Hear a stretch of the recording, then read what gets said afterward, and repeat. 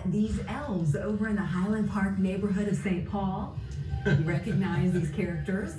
They were once a part of the Dayton's 8th floor Christmas display. You know, going to see this display was a holiday tradition for many Minnesota families. Lindsay, my mom and dad would take us down from Brainerd, and we'd go by Dayton's, and this is just one of the many things that Dayton's had set up for the holidays. It's magical. It all started back in 1963. The theme changed every year until 2008, when it became a day in the life of an elf.